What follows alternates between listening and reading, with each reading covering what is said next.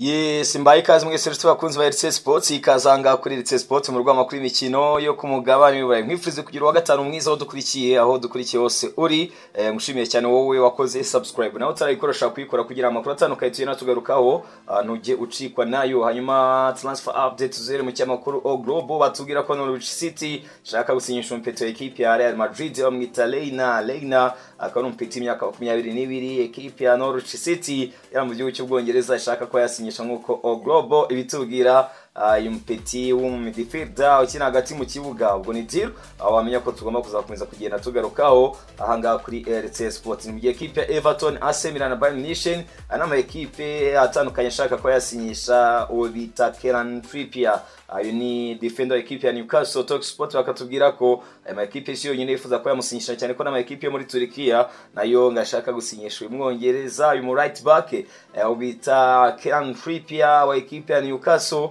nkuko Talk Sport bayitubwira. Hanyuma Mail Sport iratubwira ko ubita Raheem Sterling kwerekeza muri Saudi Arabia ngo nta bikuzwa. Raheem Sterling ngo ntabwo ngafite gahunda yo ko yajya gukina muri Saudi Arabia akakanya nkuko Mail Sport amakuru akayamaze kuba aya rolling out. Hanyuma dukomereze ko yandi makuru atandukanye nkubwire ko ubita Jota agomba kujoininga equipe ya Stade Rennes deal hafi kuba yarangira Jota Kavare amubara boherere giye woni bakayikiza muri equipe ya Rennes ni zero wamenye rwose kuri uyu munya Portugal nari numwe bakinnyi bahanga cyane uruze kujoininga equipe ya Stade Rennes yo mu gihugu cy'u Faransa. Ime equipe FC Barcelona ngo maziko yumvikana personal terms na Federico Chiesa ino mukinnyi equipe ya Barcelona ngiribuze gutanga miliyoni 11 z'amapaundi nkuko cyamakuru Talk Sport kitubwira ave muri equipe ya Juventus Duttre. Federico Chiesa yerekeza muri equipe ya FC Barcelona no mukinnyi wakunze guzwe n'andi ma equipe atandukanye nkuko mubizi yagiye navuga muri equipe ya Liverpool avuga gato muri equipe ya Arsenal ariko kurungu Federico Chiesa rwose agomba kwerekeza muri equipe ya Barcelona nkuko Talk Sport batubwira ngo yamaze ko yumvikana personal terms ni equipe ya La Blaugrana. Hanyuma dukomereze kuba bita Jadon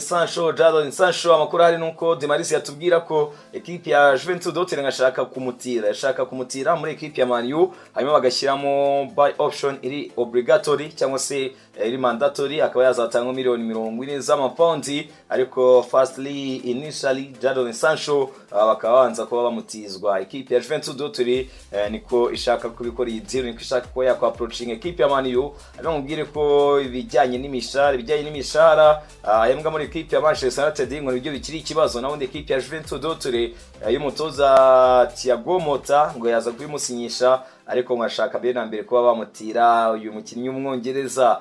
Hanyuma reka nkubwire ko equipe ya Paris Saint-Germain ko yumvikana personal terms no bita Ademola Lookman uyu umukinnyi w'umunya Nigeria akaba akina muri equipe ya Atalanta Bergame. Paris Saint-Germain yamaze ko yumvikana personal terms na Ademola Lookman. Hanyuma nkubwire ko ibiganiro bikomeje hagati equipe ya Atalanta na equipe ya PSG kuri transfer fee ku mafaranga yakwishyurwaho nkuko Florian Plettenberg bitubwira. Gusa nkubwire ko equipe ya Arsenal nayo uyu mutoza Mikel Arteta nayo gusa ngwire ko equipe ya Arsenal nayo nimwe mu equipe ari guzwa cyane na Ademola Lookman. Arsenal nayo ngikaba iri monitoringa station ye muri equipe ya Atalanta. Ese ni Arsenal yakwerekezamo cyangwa ni equipe ya PSG byumvikana kidir na Ferran suivre hano kuri RC Sports. Hanyuma equipe ya Barcelona gashaka kugurisha Ferran Torres ni mukinnyi equipe ya Barca ngishaka ko yareka kagenda muri isama amayorwe na equipe ya Newcastle bita Ferran Torres Leicester. Hanyuma tuye muri equipe ya Chelsea mbwira ko equipe ya Chelsea na equipe ya Napoli ntabwo barumvikana kuri Romelu Lukaku ntabwo barumvikana ntabwo ama equipe yo barumvikana gusa ubita Lukaku uyu rutazamu mu Birigi y'amasiko yumvikana personal terms na equipe ya Napoli y'umutoza Antonio Conte. Gusa equipe ya Chelsea na equipe ya Napoli bo ntabwo barumvikana kuri transfer fee gusa deal n'ubundi igomba kuba yaba muri iyi summer rwose ngo nta kabuza Lukaku agomba kuba umukinnyi wa equipe ya Napoli cyane ko equipe ya Chelsea ntabwo agomba kuba yigarukamo. Hanyuma Paulo Dybala reka mubwire ko yanze miliyoni 75 z'amayero mu gihe cy'imyaka 3 yahabwaga n'ama equipe muri Saudi Arabia ahubwo ngashaka kuguma muri equipe ya AS Roma. Paulo Dybala uyu munya Argentine rwose wanze miliyoni 75 z'amayero mu gihe cy'imyaka 3 ara muri Saudi Arabia ngashaka kugumana n'umutoza Daniel De Rossi ngashaka kuguma muri equipe ya AS Roma. ni byinshi cyane bigezweho byose tukabigarukaho ahanga kuri RC Sport mu rugamba kuri mikino yo ku mugabane w'Uburayi. Nyuma obita Joao Felix yasubiraga Stamford Bridge bamwakira neza cyane bamubwira bati welcome back obita Joao Felix bamwakiraga neza cyane muri equipe ya Chelsea the Blues. Hanyuma reka mubwire ko equipe ya Brentford imaze kwitwa undi mupete equipe ya Liverpool bamwita Sepp van den Berg aba muri equipe ya KOPS yasinye amasezerano y'imyaka 5 muri equipe ya Brentford. Hanyuma mupete ufite talent ya hatari akaba yatanzwe miliyoni 25 z'amapaundi bita Sepp van den Berg irekeza muri equipe ya Brentford va muri equipe ya Liverpool nubwo yifuzwa n'andi ma equipe atandukanye harimo na equipe ya Leverkusen ariko nyuma akaba yamaze kwasinyira equipe ya Brentford. Hanyuma equipe ya Aston Villa amaze gutanga offer muri equipe ya Atletico Madrid ashaka gusinyisha umukinnyi wa bamwita Sam Omolodion. Equipe ya Aston Villa ashaka ko yamusinyisha nkuko Sports babitubwira ubwo rutsize training mu mutoza Unai Emery ashaka kuza kwegukana obita Sam Omolodion umukinnyi nkuko mubizi wanifujwe na equipe ya Chelsea ariko bikarangira deal idakunze kurongora equipe ya Aston Villa y'umutoza Unai Emery akaba ariyo equipe ashaka ko yamusinyisha obita Sam Omolodion. Byomekana ki deal ni affaire suivre hano kuri RC Sport mu rugamba kuri mikino yo ku mugabane w'Uburayi. Nanagushimira cyane wowe tubana umunsi ku munsi, ngushimira cyane wowe wakoze subscribe. Hanyuma Sky Sport baratubwira ko equipe ya Southampton yashaka ko yatanga loan offer muri equipe ya Arsenal ku muzamu Aaron Ramsdale. Equipe ya Southampton yashaka ko yamusinyisha decent kabisa. Gusa mubwire ko equipe ya Arsenal kuri muzamu wayo Aaron Ramsdale equipe ya Arsenal ayo iravuga ko byibuze kugira ngo iyo yamurika ngagende nuko wamusinyisha on permanent deal ibyo kumutiza nabwo equipe ya Arsenal ibishaka. Gusa nyuma yuko Ajax yatanze iyo offer Arsenal ikayanga reka tenimba na Southampton na Southampton imbitangi offer equipe ya Arsenal iza kuyanga n'ubundi loan offer ko bita Aaron Ramsdale. Hanyuma equipe ya Al Ahly irashaka ko yasinyisha Ivan Toney gusa mubwire ko Ivan Toney bahaye contract y'imyaka 3. Ben Jacobs atubwira ati ntago arafata umwanzuro gusa ni Ivan Toney rwose amakuru avuga ko ngashobora kuba yakwemera kwigumira muri championnat nziza zikomeye cyane hara ku mugabane w'Uburayi kugira ngo yerekeze muri Saudi Arabia. Ubwo yidiro nayo tugomba kuzagenda tuyigarukaho ahanga kuri RC Sports. Hanyuma Fabrice Romano aratubwira ko obita Sekou Kone muri equipe ya Manchester United it's a deal done, it's a here we go. Umukinnyi imyaka 18 rwose equipe ya Manchester United ikayamaze kubimusinyisha Sekou Kone. Deal nziza cyane bakoze kuri mpeti komokano ku mugabane wa Afrika obita Sekou Kone. Hanyuma twikize muri equipe ya Valencia ubwo twagize kuri ba mugabo do update nziza cyane zihuta cyane ku bakinnyi baba birigi bamwita Arthur Vamarin babinga amaze kuva muri equipe ya Atletico Madrid irekeza muri equipe ya Valence on loan. Arthur Vamarin ava muri equipe ya Atletico y'umutoza Diego Simeone irekeza muri equipe ya Valencia. Idino nayo yamaze kubirangira mu gihe equipe ya Real Sociedad iri gupushinga ashaka gusinyisha Mats Hummels equipe ya Real Sociedad. Usambwire ko equipe ya Brighton and Hove Albion equipe ya Real Mallorca nane ama equipe yashaka gusinyisha Mats Hummels nkuko Florian Plettenberg bitubwira umunyamakuru wa Sky Sport Germany y'Umudage. Hanyuma Leicester City yamaze kuyumvikana na Jordan Ayew ava muri equipe ya Crystal Palace. Hanyuma mubwire ko bita Jordan Ayew equipe ya Leicester City iruze ko yishyura miliyoni 8 z'amapaundi kuri uyu mukinnyi Jordan Ayew yerekeza muri equipe ya Leicester City ave muri equipe ya Crystal Palace. Hanyuma Michael Faye muri equipe ya Stade Rennes it's a deal done, it's a here we go. Equipe ya FC Barcelona mubwire ko iruze kubihabwa miliyoni 12 z'amayero ziyongeraho add-ons ndetse banashyiremo sell-on clause ndetse na buyback clause kuri umupeti wayo bita Michael Faye buyback clause ya miliyoni 35 z'amayero nkuko Romana bitubwira kuri equipe ya FC Barcelona la Blaugrana. Hanyuma equipe ya Newcastle irashaka ko yasinyisha Mohamed Smakan bamuvana muri equipe ya RB Leipzig.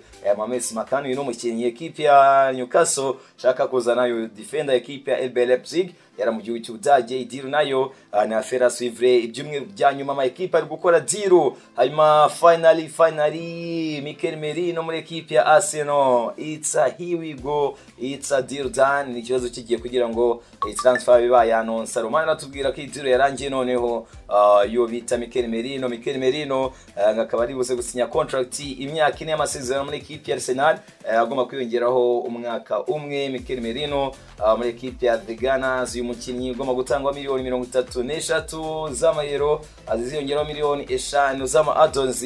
Hanyuma idiriyo ikaba yamaze ngo kwirangira none nyuma it's a here we go. Mikel Merino muri equipe ya Arsenal The Gunners, equipe y'umutoza Mikel Arteta Super Mika, equipe ya The Gunners rwose isoza idiro. Hanyuma nkubwire ko nyuma yuko iteka ya Gundogan ndetse na Vitor Roque bagomba kuba muri equipe ya Barcelona, banamaze kuba rwose batanga green light ko bayivamo. Ntabwo biraba enough ku equipe ya Barcelona, ntabwo bihagije ku equipe ya Barcelona kugira ngo bashe kuba yajistaringa Dani Olmo nkuko Diario Ase ibitubwira. Ari n'abandi bakinye equipe ya Barca igomba kureka bakagenda kugira ngo ibone uko yandikisha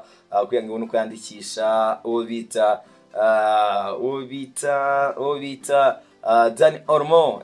Barcelona byumvikana ko ibibazo by'agafaranga ni hatari cyane. Hanyuma biganiro bigeze kuri hagati ya equipe ya Paris Saint-Germain na equipe ya West Ham nkuko lo Paris bitubwira kuri transfer ya Carlos Soler miliyoni 23 z'amayero y'amafaranga. Equipe ya West Ham y'umutoza Julen Lopetegui iza gutanga kuri Carlos Soler. Biganiro bigeze kuri hagati ya equipe yombi, equipe ya PSG na equipe ya West Ham yara mu gihugu cy'Ubwongereza. Hanyuma Sergio Roberto muri equipe ya Como, it's a deal done, it's a here we go. Hanyuma akagomba kujoining equipe ya Cesc Fabregas ali free obita Sergio Roberto. Idiri kama yamaze kubirangira ya Sergio Roberto muri equipe ya Como yara mu gihugu cy'Ubutaliyani, rwose bamwakira neza cyane. Obita Sergio Roberto byumvikana ko akoze akadiru keza kuri umukinnyi watandukanye na equipe ya Barcelona ali free agent. Obita Sergio Roberto.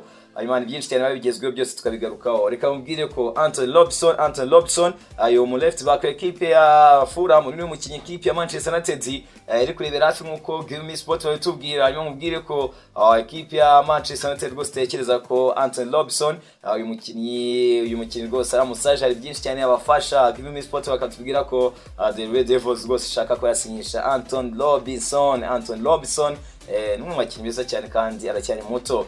Hanyuma equipe ya Fulham yamaze kuba yanonsa signing yo bita Sander Berge. Diro yamaze kuba isoza Burnley ko yahawe miliyoni 20 z'amapaundi, zigomba kuziyongeraho miliyoni 5 za add-ons. Hanyuma agasinya long term deal muri equipe ya Fulham bita Sander Berge, uyu mediateur umunyanorway rwose. Equipe ya Burnley ikaba yahawe ayo mafaranga kugira ngo ayivemo. Hanyuma equipe ya Napoli imaze kuba yumvikana na Bill Gilma kuva muri equipe ya Brighton and Hove Albion miliyoni 18 z'amayero y'amafaranga y'urusi kubatangwaho nkuko Fabrizio Romano abitubwira. Obita Bill Gilma yerekeza muri equipe ya Napoli y'umutoza Antonio Conte, rwose yerekeza muri equipe ya Napoli. Hanyuma Bobby Clark muri equipe ya Salzburg, peti w'umuhanga cyane kuva muri equipe ya Liverpool, nimero 10 bahise bayimuha afite tari dasanzwe. Bobita Bobby Clark akaba joininze umutoza Pep Linders. Uyu nguyu nkubwire ko yakoranye na Jurgen Klopp, yabaye assistant coach wa Jurgen Klopp muri equipe ya KOPS. Hanyuma bakaba bamwakiraga neza cyane Bobby Clark, banamwanonsa rwose kuri nimero 10 azajya yambara peti kuva muri equipe ya Liverpool the KOPS. Nkubwire ko equipe ya Liverpool yahawe miliyoni 10 z'amapaundi kuri umukinnyi wo bita Bobby Clark. Diro ya hatari cyane bakoze. Hanyuma reka mubwire ko kubijyanye n'umuzamu, ubwo bambazaga kubijyanye n'umuzamu George Madashvili huzwa na equipe ya Liverpool, agreement rwose iri hafi kuba yagera nkuko Romana bitubwira. Uyu muzamu nya Georgia ari buze kuba atizwa nanone muri equipe ya Valencia, ari buze kuyimaramo indi season on loan. Hanyuma atangwe miliyoni 35 z'amayero nkuko Fabrizio Romano abitubwira kuri uyu muzamu George Madashvili. Diro rwose ngo nta kabuza yararangiye, ahasigaye nuko isezo ari buze kuyigumamo muri equipe ya Valence. Hanyuma next season muri 2025 azerekeza muri equipe ya Liverpool George Madashvili. Hanyuma Abora Portugal iratubwira ko equipe ya Al Ahly yamaze ko yumvikana na equipe ya Manchester City kuri signing ya Joao Cancelo akaba agiye gutangaho miliyoni 40 z'amayero. Equipe ya Barcelona bigasa nkaho imisinzi out kuri signing ya Joao Cancelo, cyane ko equipe ya Barca ya complainingaga ku mafaranga kuri salary ye, equipe ya Barca ya complainingaga kuri salary ye, avuga bati rwose amafaranga ni menshi cyane. Hanyuma nkubwire ko kuri ngo equipe ya Al Ahly yo muri Saudi Arabia ariyo equipe iribuze kubisinyisha. Amerika mubwire ko equipe ya Al Hilal yo muri Saudi Arabia ariyo igiye kubisinyisha Joao Cancelo. Al Hilal miliyoni 40 z'amayero. Mubwire ko Joao Cancelo nkuko abora ibitubwira uyu mukinnyi azajya ahabwa miliyoni 70 z'amayero, miliyoni 70 z'amayero kuri muri sezo eshatu aribuze ko amara muri equipe ya Al Hilal. Byumvikana ko ni bifaranga byinshi cyane. Joao Cancelo yavuze ati amafaranga ntabwo nayanga, avuga ati amafaranga ntabwo nayanga, bita Joao Cancelo. Hanyuma reka mbwire ko bita James Rodriguez arafiko yagaruka muri championa ya La Liga, championa ya Espagne. Hanyuma mbwire ko James Rodriguez ayoze ko yerekiza muri equipe ya Rayo Vallecano. James Rodriguez rwose mbwire ko agomba gusubira muri championa ya Espagne, Spanish La Liga. Hanyuma mbwire ko kandi equipe ya Ipswich Town yamaze kwitanga bid ya 15 z'amapaundi ziyongera ama add-ons kuri Jack Clark. Mbwire ko equipe ya Sunderland iri gukonsidera iyo offer nkuko Dame Set wa Sky Sport bitubwira. Equipe ya Ipswich Town y'umutoza Ken McKenna shaka gusinyisha umupeti mvana muri equipe ya Sunderland. Amerika mubwire ko equipe ya FC Barcelona, equipe ya Barcelona ngira shaka kugurisha Andreas Christensen muri Sama Sport iratubwira ko rwose ngishaka miliyoni 25 z'amayero kuri Christensen Andreas. Equipe ya Barcelona rwose ngishaka nkuko yamureka akagenda defender werekejemo ava muri equipe ya Chelsea the Blues. Hanyuma equipe ya West Ham diriyo bita Mohamedou Kante itadildan itahibigo ava muri equipe ya Paris FC umupeti imyaka 18. Amubwire ko rwose nkubwire ko uyu mukinnyi ari buze gusinya muri equipe ya West Ham. Diri amaze no kwirangira, hanyuma yongera atizwe muri equipe ya Paris FC, gusa idiri ikaba yamaze kwirangira n'umukinnyi mushya wa equipe ya West Ham. Hanyuma twinjiye mu cyamakuru ya Athletic tubwira ko The Athletic iratubwira ko mpeto ya equipe ya Arsenal uwo bita Charlie Patino yangarutse kweza muri equipe ya Deportivo La Corona ayerekezemo on permanent deal. Mpeto y'imyaka 20 wa equipe ya Arsenal bita Charlie Patino. The Athletic iratubwira ko rwose equipe ya Arsenal ngiye kuba imureka agende yerekeza muri equipe ya Deportivo La Corona yara mu gihugu cya Espagne. Hanyuma reka mubwire ko equipe ya Manchester United amaze kuba itanga offer kuri signing yo bita Ben Chilwell. Hanyuma mubwire ko umukinnyi wa equipe ya Chelsea w'imyaka 27 Talk Sport tubwira ko equipe ya Chelsea Enzo Maresca rwose ngo ntabwo ari muri plan ye. Equipe ya Man U ikaba rwose ngo ifite amahirwe ko yamusinyisha Ben Chilwell uyu muri left back wa equipe ya The Blues. Ese deal yaba ari nziza? Ubu twaganira hanga kuri ZOSE Sport mukatubwira twaganira rwose mukatubwira kuri deal. Hanyuma ni byinshi cyane bagezweho. Reka mubwire ko ani makuru agezweho. Sebastian Nanas muri equipe ya Strasbourg itazirdan here we go. Amaka yatanzwe miliyoni 11 z'amapaundi, akaba yatanzwe miliyoni 11 z'amayero ava muri equipe ya Malmo nkuko Romano abitubwira ubita Nanas.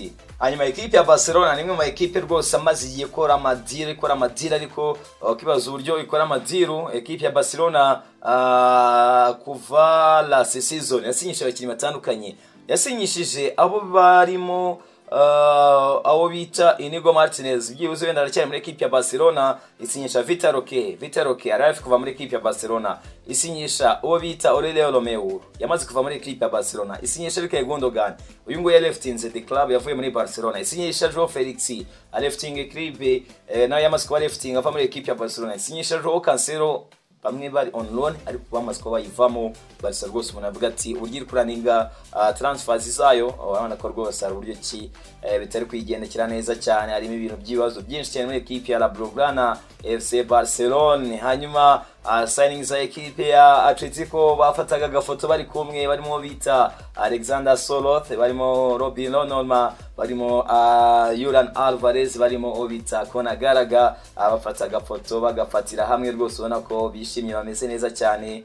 Signing za equipe ya Atletico Madrid Kona Garaga ajya nambara nimero 4 Kona Garaga yambara nimero 4 muri equipe ya ATM Atletico. Hanyuma reka mbwire ko equipe ya Nottingham Forest yashaka gusinyisha rutayizamu equipe ya Arsenal Eddie Nketiah. Nottingham Forest rwose yashaka ko yamusinyisha Eddie Nketiah bashaka kumukura muri equipe ya The Gunners. ekipe ya Nottingham Forest. Ibiganiro kabikomeje hagati ya ekipe ya Arsenal na ekipe ya Nottingham Forest. Mbwiye ko na ekipe ya Arsenal byibuze kubwira iti kugira ngo be wasinyisha Eddie Nketiah agomba kwishyura byibuze miliyoni 35 z'amayero, hagati ya 35 z'amayero na miliyoni 40 z'amayero kuri Eddie Nketiah. Nayo mafaranga ekipe ya Arsenal kubwira ko yafata. Ubwo tuize turebe iyi deal ni affaire suivre ahanga kuri RT Sports mu rwego kuri imikino yo ku mugabane w'Iburayi. Hanyuma kuva mu mwaka w'imikino 2014 2015 reka nguhe ama ekipe yinjije agafaranga rwose katari gake income from player series since the start of 2014-2015 season. Ekipe zinjije amafaranga menshi cyane, nguhe iyi top 10 rwose nayo uyimenye. Reka mbwire ko ekipe ya Leeds United yinjije miliyoni 392 z'amayero, ekipe ya Arsenal yinjiza miliyoni 441 z'amayero, ekipe ya Chelsea yinjiza miliyoni 479 z'amayero zinjiye zivuye muri Youth Academy, zivuye muri academy za ekipe ya Chelsea. Hanyuma ekipe ya West Ham yinjiza miliyoni 484 z'amayero, ekipe ya Brighton yinjiza miliyoni 498 z'amayero, ekipe ya Aston Villa yinjiza miliyoni 510 z'amayero. Hanyuma ekipe ya Wolverhampton yinjiza miliyoni 524 z'amayero, ekipe ya Manchester United yinjiza miliyoni 551 z'amayero, ekipe ya Leicester City yinjiza miliyoni 591 z'amayero. Hanyuma ekipe ya Tottenham Hotspur yinjije ekipe ya Spurs yinjije miliyoni 615 z'amayero. Hanyuma ekipe ya Everton the Toffees EVE, ekipe ya Everton yinjije miliyoni 637 z'amayero. Hanyuma ekipe ya Southampton yinjiza miliyoni 716 z'amayero. Hanyuma reka mubwire ko ekipe ya Liverpool yinjije miliyoni 764 z'amayero, ekipe ya Manchester City yinjiza miliyoni 915 z'amayero, ekipe ya Chelsea nubwo spending ariko nayo irayinjiza. Ekipe ya Chelsea kuva mu mwaka w'imikino 2014-2015 yinjije miliyoni yinjije miliyoni nyinshi cyane, yinjije miliyari 1 na miliyoni 480 z'amayero. Ekipe ya The Blues byumvikana ko ekipe yinjiza agafaranga gatubutse bya hatari muri transfer zitandukanye igenda ikora. Ubwo ni mu kugurisha abakinnyi, hangani icyo twita player sales, cyase mu bakinnyi iba yagurishije. Byumvikana ko The Blues rwose igenda ikora deal nziza za hatari cyane. Hanyuma reka dukomeze kuri deal yo bita Manuel Ugarte muri ekipe ya Manchester United. Romano subwira ko deal rwose ngiri hafi kuba yabadani ikaba yarangira nkuko yanabitangaje mu cyumweru gishize. Ekipe ya Manchester United yamaze ko yumvikana na ekipe ya PSG kuri transfer yo bita Manuel Ugarte. Umbwire ko n'umukinnyi bagiye kubanza gutizwa hanyuma bashyiremo buy option iri obligatory wo bita Manuel Ugarte muri ekipe ya Manchester United. Hanyuma umbwire ko kuri ubu ngubu ekipe ya The Red Devils vuga iti deal tuyisoze. Romana akatubwira ko biri muri final stages ko bita Manuel Ugarte muri ekipe ya Manchester United. The Red Devils ekipe mutoza Erik ten Hag ndetse n'abandi bagabo batandukanye bafatanya bavuga bati dusoze idiru yo bita Manuel Ugarte. Hanyuma Mano Solomon amakuru ari nuko agomba kuva muri ekipe ya Tottenham Hotspur muri transfer window. Hanyuma mubwire ko yarejectinze bid hawe na ekipe ya Getafe. Mubwire ko bita Mano Solomon yarejectinze offer yawe na ekipe ya Getafe mu gihugu cya Espagne. Mano Solomon ngakaba ashaka kwigumira mu gihugu cy'Ubwongereza. Hanyuma Weston McKennie yasinyaga contract nshyashya muri ekipe ya Juventus de Bianconeri, contract igera mu mwaka wa 2026 yongera amasezerano muri ekipe ya Juventus d'Otule. Hanyuma reka dukomereze ko bita 10 Kumenias unit transfer target ya ekipe atandukanye, ekipe ya Liverpool, ekipe ya Juventus d'Otule. Nkubwire ko Romana tubwira ko bid ya ekipe ya Juve nabwira hindura amafaranga ishaka gutanga kuri 10 Kumenias. Nkubwire ko ekipe ya Juventus d'Otule rwose amafaranga yatanze nabwo ngira yahindura. Ekipe ya Atalanta irifuza miliyoni byibuze 60 z'amayero ko bita 10 Kumenias. Ekipe ya Juve yatanze miliyoni 50 z'amayero zigomba kuziyongera miliyoni 5 nka add-ons. Nkubwire ko ekipe ya Juventus d'Otule rwose amakuru ahari ngo nabwo ngira improvinga iyo bid equipe ya Atalanta ikabikifuza $60 z'amayero ko bita 10 Comenias wanahujweho na equipe ya Liverpool mutoza Arne Slot obita 10 Comenias ayima mubwire byinshi cyane by'umutoza Enzo Maresca agarutse ko bita Modric avuga ati tugiye kugerageza tumufashe ati we are going to try to help him to change ati tugiye kumufasha tureko hari uburyo yahinduka ati most of the mistakes of Misha are not quality no they are about the decision making we are gonna help Misha avuga ati amwe mu makosa akora agaruka kuri Modric Mikhailo bakunda kwita Misha nyine avuga ati amwe mu makosa atandukanye agenda akora na makosa atagakwiye kuba akora ati na makosa atagakwiye kuba akora ati rero tugiye kuba twamufasha ahindure ubita Mikhailo Modric ayima umutoza nagarutse kuri Noni Madueke avuga ati I like Noni Madueke ati ikibazo gihari agira rwose ni consistency nawundi ku giti cyanjye ndamukunda ati I want to keep him at the club for sure ati ndashaka ko namugumana Noni Madueke ati the reality is until the window is closed anything can happen ati kuri gwari nuko mu gihe cyose soko ritarafunga ati buri kimwe cyose cyaba gusa avuga ko ashaka ko yagumana Noni Madueke obita Enzo Maresca ashaka kugumana uyu mukinnyi hanyuma reka mubwire byinshi cyane bigezweho equipe ya Manchester City yamaze kwicompleta deal bita Devin Mubama rwose deal yamaze kwirangira ava muri equipe ya West Ham akatanzwe $1,200,000 by'amapaundi nka compensation fee kuko numpeto ukiri muto ku myaka 19 rwose deal ni here we go nkuko Romana bitubwira Man City ya Pep Guardiola reka yarangije iyo deal hanyuma reka ngushimiye cyane wowe dukomeza kubana umunsi ku munsi anga kuri ZOSE Sports mu rwama kuri imikino yo ku mugabane burayi ngushimiye cyane wowe wakoze subscribe nawe utarayikora ashobora kuyikora kugira ngo amakuru nk'aya ngaya update ngizi zitandukanye tugenda tugarukaho ntujye ucikwa nazo biba byinshi byose tukabigarukaho ahanga kuri ZOSE Sports the home of European sport news ubwo none gusaba gukora subscribe uri mutarakora subscribe ariko wayikoze ngushimire cyane nawe utarayikora ashobora kuyikora kugira ngo update ngizi amakuru nk'aya ngaya atandukanye tugenda tugarukaho ntujye ucikwa nayo hanyuma Thibaut Courtois reka mubwire byinshi cyane yatangaje Thibaut Courtois avuga ati I have decided not to return to the Belgian national team under this manager and this mother I accept my share of responsibilities however looking forward my lack of confidence in him will not contribute to maintaining the necessary atmosphere cyemezo rwose ntago cyahinduka byo kujya gukina equipe y'igihugu ntabwo abikozwa Thibaut rwose uvuga ati wapi rwose ntago bishoboka tuyitozwa n'uyu mutoza ngewe ntabwo mpari Thibaut Courtois hanyuma reka ngushimiye cyane wowe twatubanye muri ZOSE Sports updates zazigizwe aka kanya no kuri ZOSE Sports nanakurarika nanagusaba kutaza gucikwa nandi makuru atandukanye tuza tugarukaho angani mu rwama kuri imikino yo ku mugabane w'Uburayi European Sport News only nyine tugarukaho wowe kuri subscribe ngushimiye nawe utarayikora kuyikora kugira ngo ibi byose bitandukanye tugarukaho ntujye ucikwa nabyo ngushimiye cyane nkwifuza kugira weekend nziza nakubwira ko ngukunda cyane ahangana twaritsiye les amis stay in touch.